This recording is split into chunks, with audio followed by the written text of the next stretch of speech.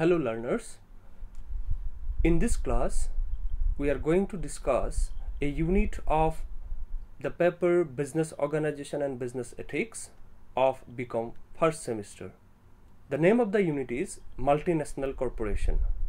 In simple term, a multinational corporation is a corporation which operates in different countries.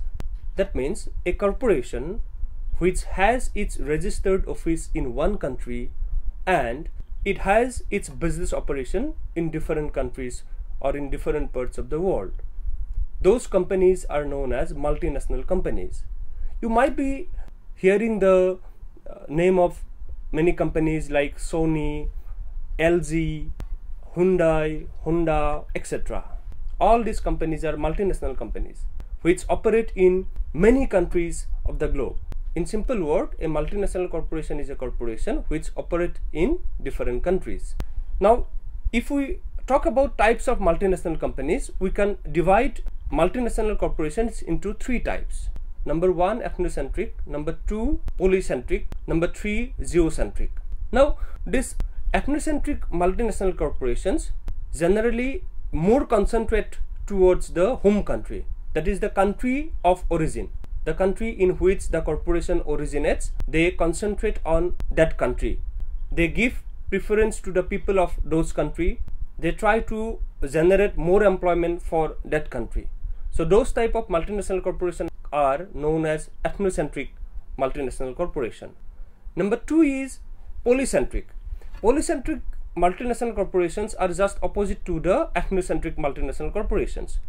Polycentric multinational corporations give importance to the host country, or that is the country in which MNC operates.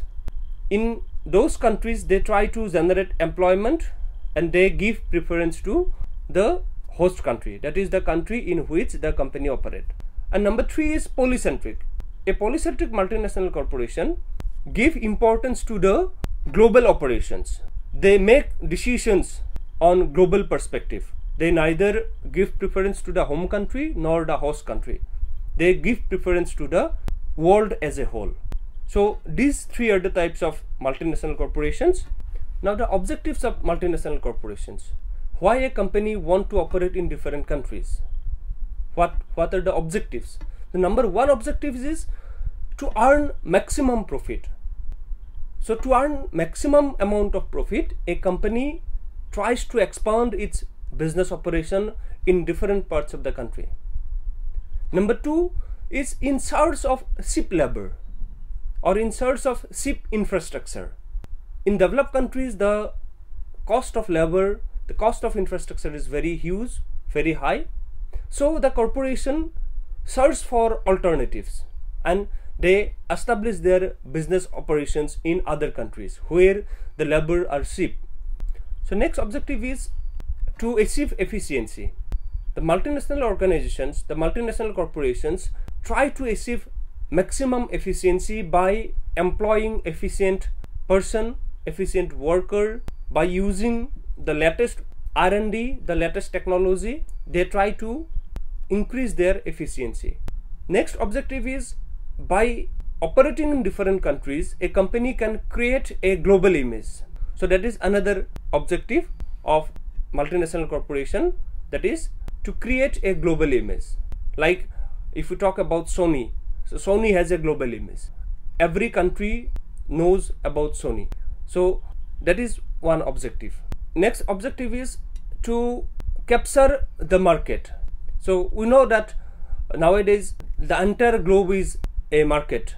So this MNC tries to explore the market every nook and corner of the globe. The next objective is use of technology, advanced technology.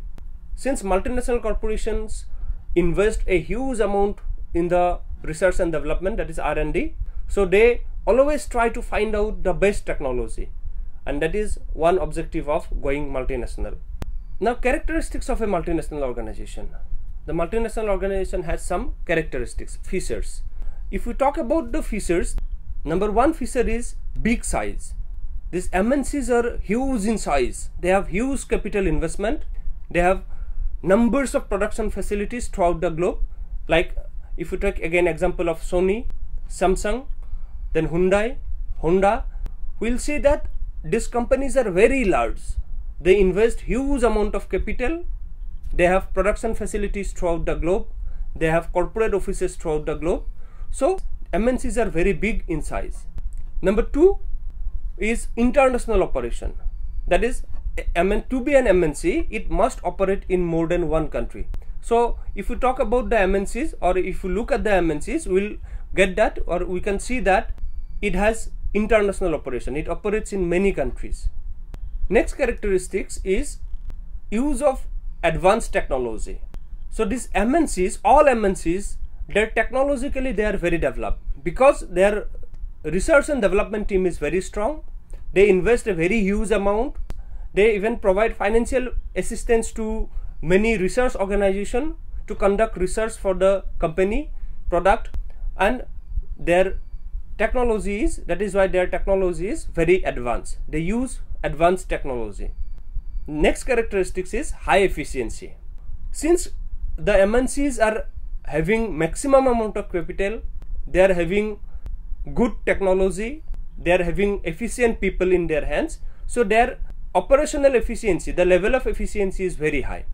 Next objective is quality.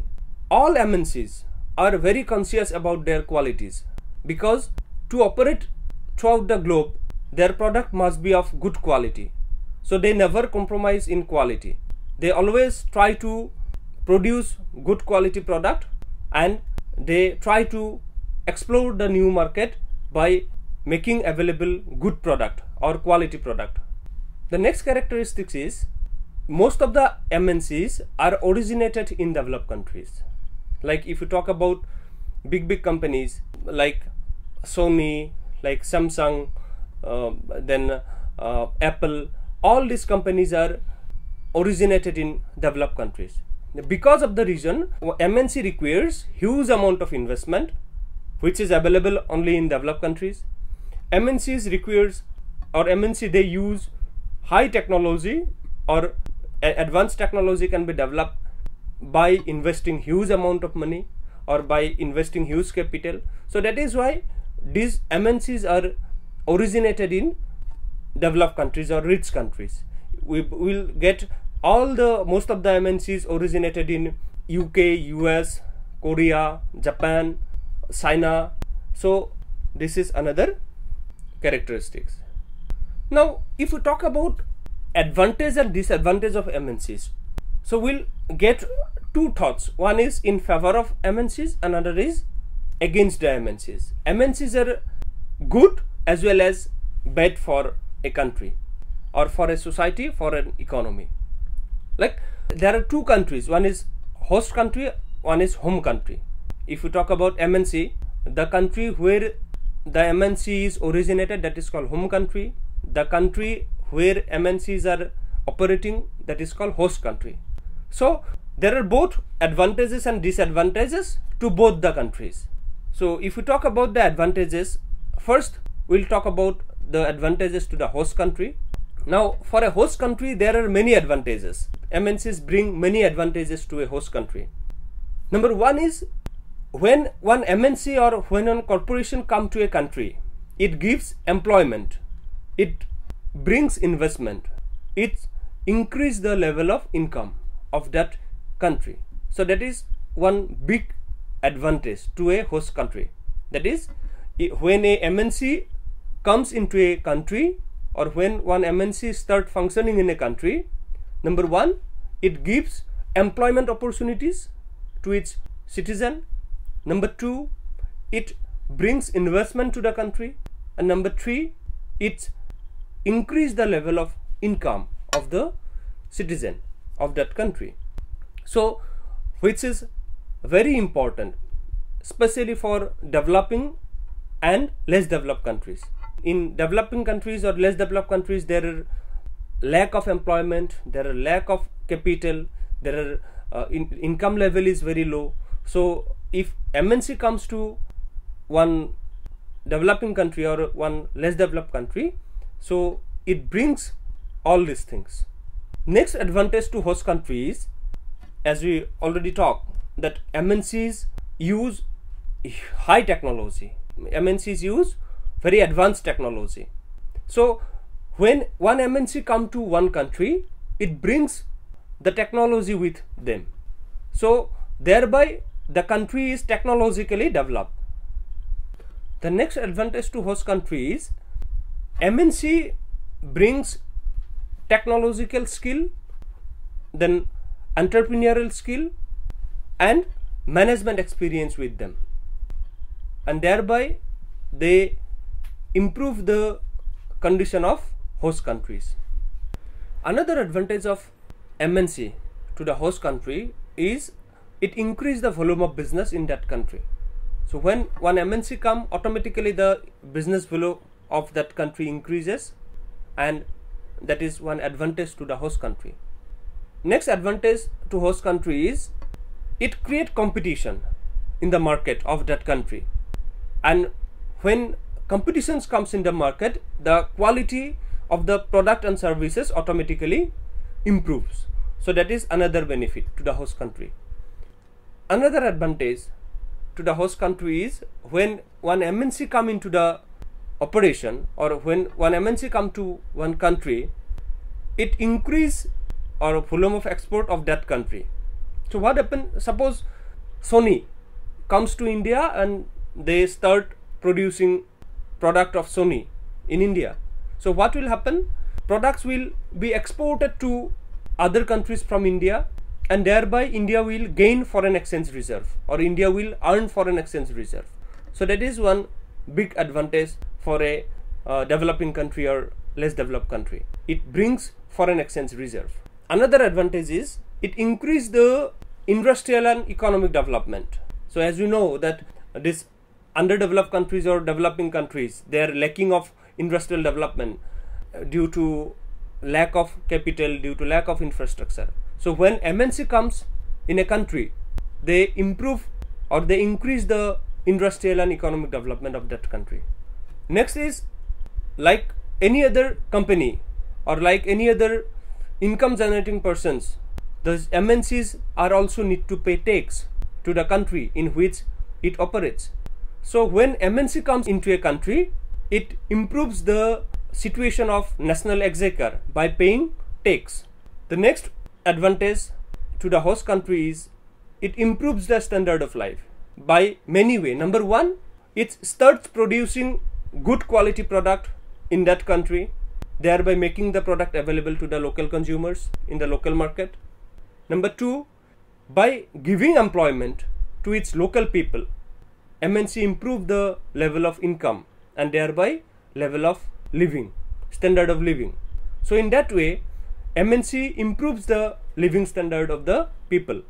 Next advantage is it gives high return or high rate of dividend to its investors and motivate the people to invest more and more. So that is another advantage to the host country. So all these are advantages brought by one MNC to the host country. Next we'll discuss about the advantage it brings to the home country, how one MNC helps or how one MNC bring advantage to its home country, that is the country in which it originates. Number one advantage is it explore or it expand the market of the product to the whole globe. The entire globe become market for their product, number one. Number two is create employment opportunities to the people of home country.